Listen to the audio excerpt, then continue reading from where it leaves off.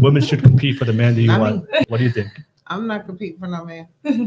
Okay. I forgot, a lot of people these days, they forgot what the prize is and the woman is the prize. I personally don't agree with that. I just personally don't think that I'm going to compete for a man. If he doesn't like me, then, oh well, I don't like him neither.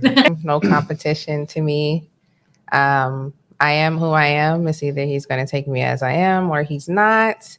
As vice versa, it's either I'm going to love him for him or I'm not. I don't like when men compete for me because it starts showing their characters. And sometimes it's, it's like you didn't want to see that or you didn't need to see that at that time. So yeah, I stay to myself. I do myself. Like I said, you either like it or you don't. And I understand it. Either it's going to work out or it's not. We just not meant for each other. I really believe in like frequencies and feelings and like, I got to feel it, So I'm not going to just try for just any guy.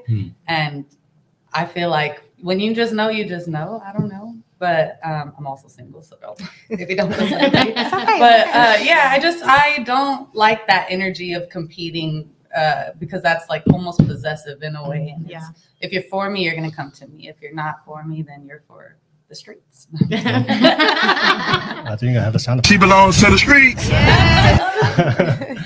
For the streets. I don't believe in competing. I don't believe I have to compete. From the TikTok video, she said a lot of different things that I didn't feel like had to be competition, like initiating things. I don't feel like that has to be competition. Kind of like what you were saying, just like I let it be known, like I'm here, this is who I am. But I don't feel like that's competition. That's just showing who you are as a person and then allowing them, not necessarily them to choose you, but if they choose you, they choose you. If they don't, they don't. But I feel like there's someone for everyone and there's someone for you at a certain time of your life, whoever that may be, whenever that may be. So I feel like you come across people when you're supposed to be in relation with those people, connecting with those people. But I don't feel like there has to be a real competition because it's just, this is who I am now. Doesn't mean this is who I'm going to be tomorrow or in a few years. So, but this is who I am today. I don't believe in competition. I think that it's the compatibility factor. I honestly have never thought of competing with other women for a man, just to be honest.